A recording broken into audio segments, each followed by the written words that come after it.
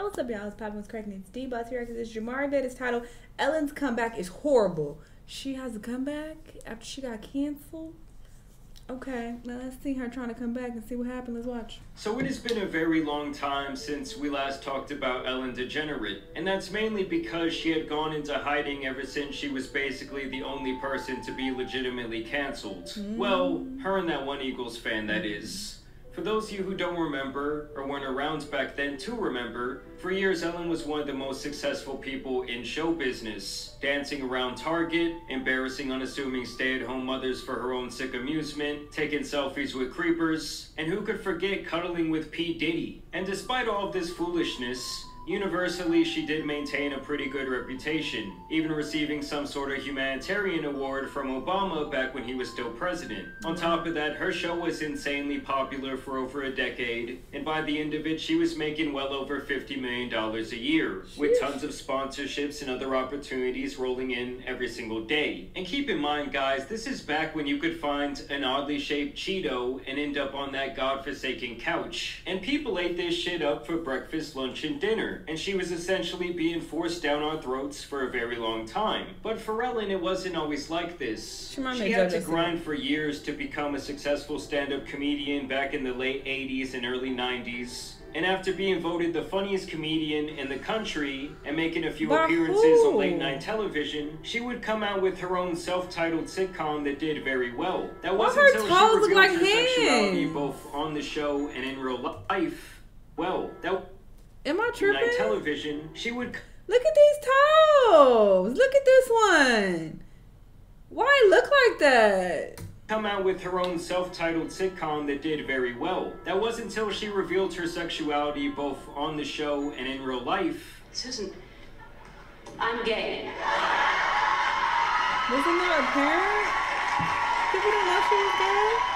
And the ratings plummeted because the world was not socially ready for that during the 90s. And then everybody got so sick of it. It got to the point where even Elton John, who I'd never met in my life, Elton John said, "We know you're gay, shut up and be funny."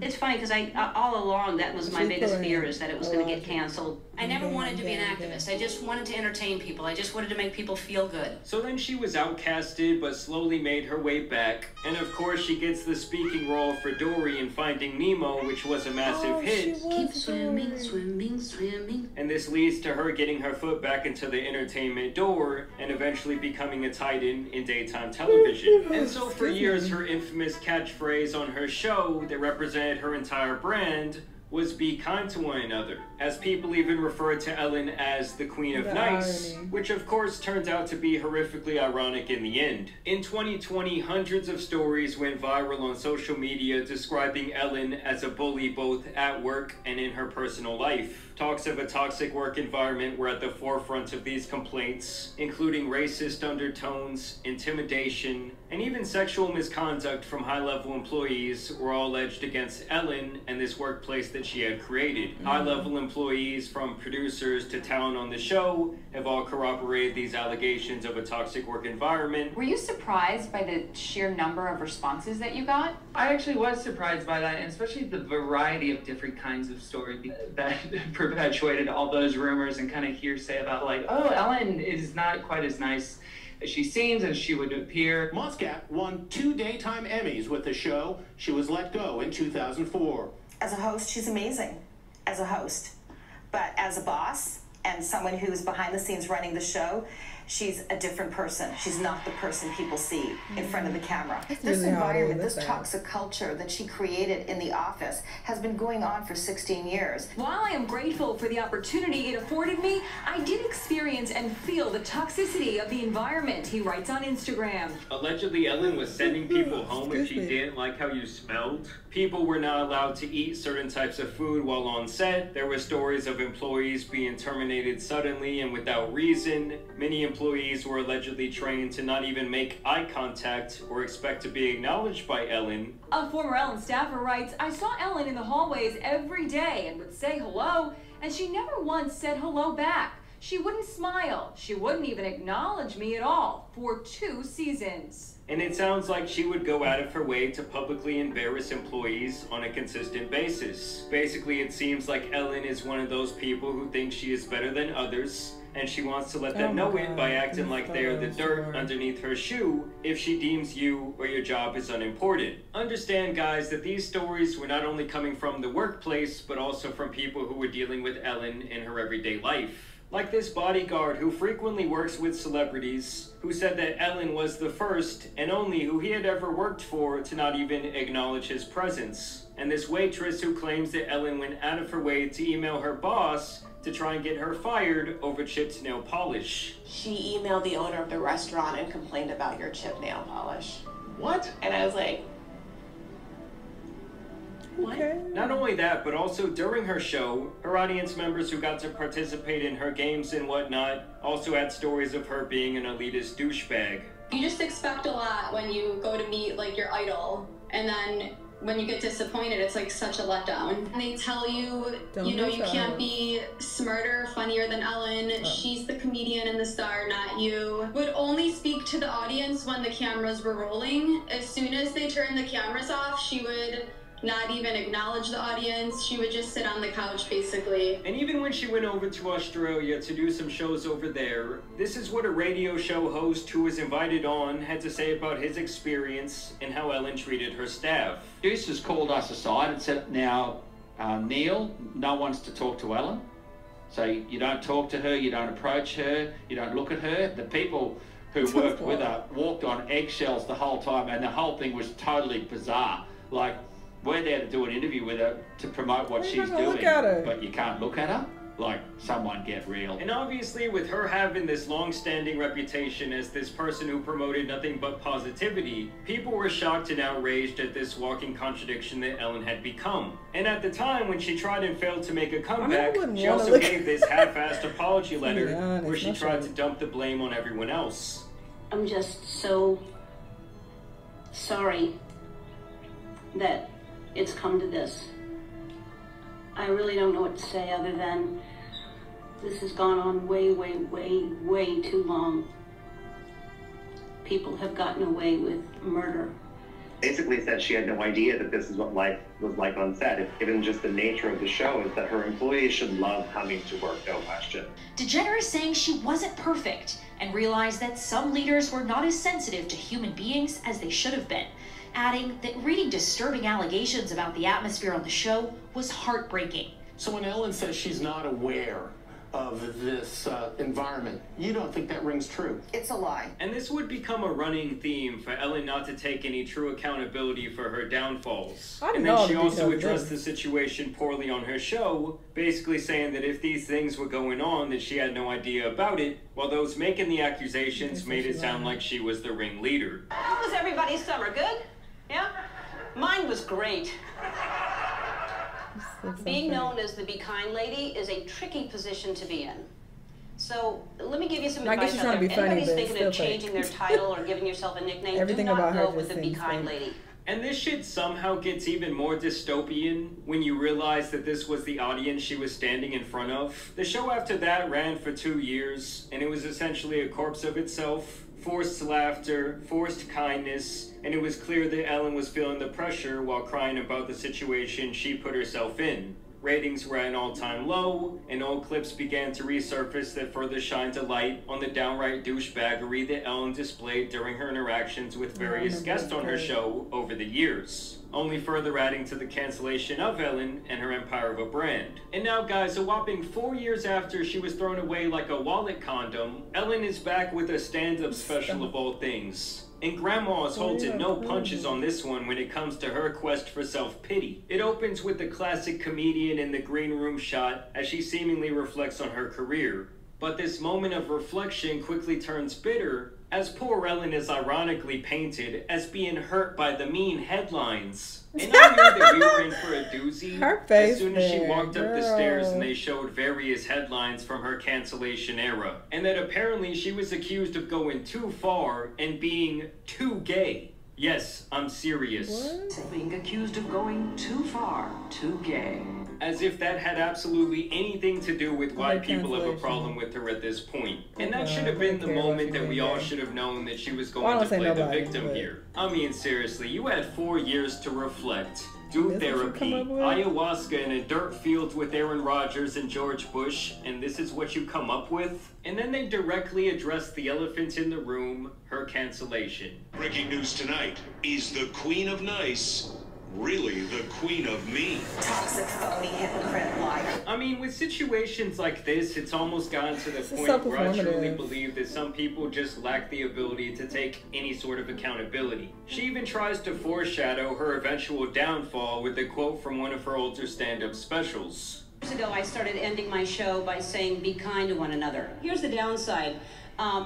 I can never do anything unkind ever now.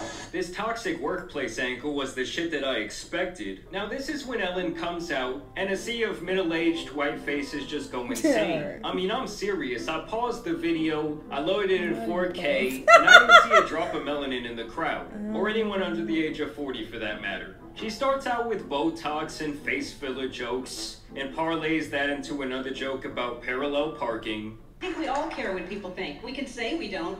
We can pretend we don't care what people think, but all it takes is trying to parallel park in front of a crowded outdoor cafe. Spot looks big enough. You line it up the way you always do. You pull in, cut it a little too close. You're scraping the hubcap the entire way along the curb. I'm sorry, but on a personal level, Grandma's parking lot adventures just aren't doing it for me. It has the same energy as a boomer trying to step into this century and learn to use an iPhone. She goes on and on about how she doesn't know how to use the basic functions of her car, like her fucking windshield wipers, and how embarrassing it apparently is when she cannot turn them off. Like, even if we just can't figure out how to turn our windshield wipers off, which to me is one of the most embarrassing things, is driving a car when it's not raining and the windshield wipers are going. And then you're trying to fiddle with it, trying to turn it off. And you don't know how to turn it off because it's always different. Sometimes it's on the end of the lever on the steering wheel. Sometimes there's a lever within the lever. Ellen, just stop the bullshit. We know that you have absolutely no shame with your conniving ass. I mean, to be fair, she's always been a pretty clean comedian when it comes to her stand-up, and she's kind of cut from that you can same be clean and cloth still as funny. Jerry She's just not Seinfeld, funny, which is really not my type of stand-up. Regardless, this whole thing is just not very enticing so far. Don't get me started on the dashboard lights, too. Dashboard lights are not illuminated all the time, so when they are, it must mean something serious, right? But check engine, that's vague. I've checked it, it's there. Oh, brother, this guy stinks! I mean, you go away for almost 4 years, and this is what you come up with? With all the crazy shit that has taken place in the world, and we gotta hear about your inability to understand cars for 20 minutes? I have never used my parking brake. I have never parked my car and thought, I want it more parked than this. Now after this, she does jump right into the cancellation, which I really think was the whole purpose of the special and her tour in general. All right, let me see what else I can tell you about that. It's been going on. Oh yeah, I got kicked out of show business. Yeah, because I'm mean. Yeah, you can't be mean and be in show business. No, they'll kick you out. And then she kind of half cries about the fact that when she goes to a restaurant, people are just waiting for her to be a bitch or to do something mean, and how she's beyond sick of this mean queen label. And I will admit, some of the dialogue here is pretty funny. I do like this little part about her talking with the therapist about the cancellation. At one point, my therapist said, Ellen, where do you get this idea that everyone hates you? And I said, well, New York Times, Washington Post. She then talks about the ironic send-off phrase that she used to use, saying to be kind to one another, and that it would have been better if she said, go fuck yourselves. So Grandma's really living life on the edge here. I mean, the mask has slipped and she has started to admit her own intolerance for everyday people. And this is when the real deflection starts. Basically, she jokes that harmless pranks and games were the reason behind the toxic workplace allegations. What? She also claims that she never even wanted to be the boss, and that she wasn't in charge on the set of her shows. Which is a way different tune than what she was singing when she did her first show back after the drama. I know that I'm in a position of privilege and power, and I realize that with that comes responsibility, and I take responsibility for what happens at my show. You're caught. This is the Ellen DeGeneres Show. I am Ellen DeGeneres. My name is there. My name is there. Exactly. My name is on underwear. I mean, it looked like I was the boss. The show was called Ellen, and everybody's wearing T-shirts that said Ellen, and there were buildings all over the Warner Brothers lot that said Ellen. But I don't think that meant that I should be in charge. I mean, talk about a lazy-ass cop-out when people have gone on record to say that she was the main culprit in creating this environment where bully behavior ran rampant. She also tries to make the point that she got canceled because she is a woman.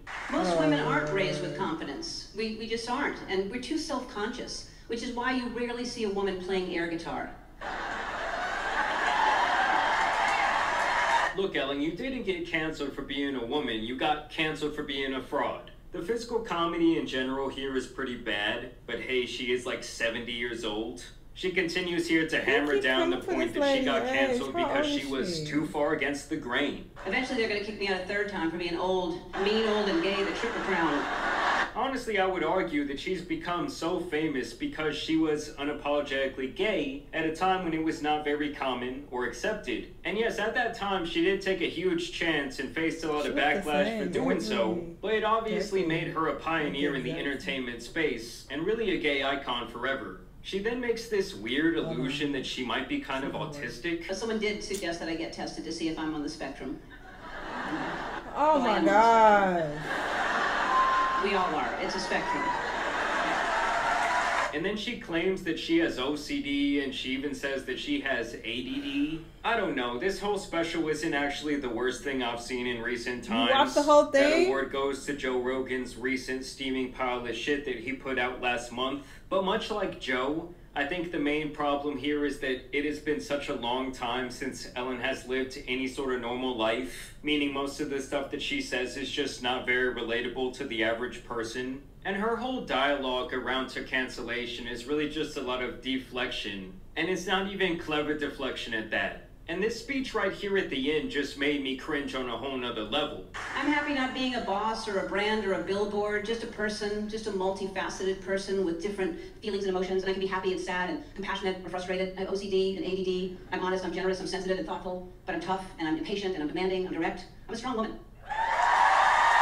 This is a comedy show? I'm Just Like You card is downright hilarious. Keep in mind, this is coming from a woman who allegedly demanded lower levels of her staff on her show not even make eye contact with her, and frequently treated the people she worked with like fucking peasants. I mean, to me, Ellen's always been on some weird Illuminati shit, and something tells me that she spent a lot of time with P. Diddy, if you know what I'm saying. Happy birthday, P. Diddy, Puff Daddy, Sean Combs, or as I call him, Cuddle McSnugglestuff. You don't need to know why. This group of kids had a dream to dance with Diddy. Today that dream came true. No matter what name you go by, you were always one of my favorite people to have on the show, Diddy. Thanks to my friend Diddy. You're always the life of the party. Apparently I have a history of not knowing which parties I've been invited to, at Diddy. Either way, they just give her a standing ovation while she watches on in all her glory. I mean, seriously, it lasts like a fucking minute. You know, it's almost like watching a kid get a participation trophy. Like, yes, we all know you actually sucked. She closes the show out by basically saying all of those people who thought that she was mean were basing it off of lies, and that only she knows the truth in her heart, and that she hopes that in the end people will remember her as someone who was loved by the masses. And this is where the show really wraps up. They do like 10 different rounds of applause for her in the last 5 minutes, and overall she just kind of paints herself as some sort of martyr, which is just hilarious. Overall, the special was fine. It was just really boring, and I thought that her playing the ignorant victim card was just a massive cop-out. Was this the worst stand-up special I've ever seen? Seems like Absolutely not. I mean, I've watched the Gringo Poppy. Why? I just didn't really find this funny at all, but it wasn't exactly, like, unbearable. And at the end of the day, Ellen's legacy will be that she was a pillar in the gay community, who, in my opinion, overstayed her welcome and bit off more than she can chew. But I want to know what you guys think. Oh my God. This was hard to get through.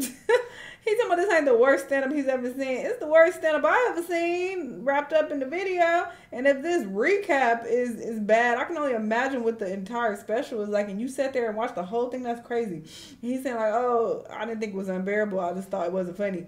That would make a comedy special unbearable for me. I'm turning it off. If I'm not laughing within like the first, I don't know, 15 minutes, and that's being generous, I'm turning it off. The hell? But I mean, her comedy is for somebody apparently.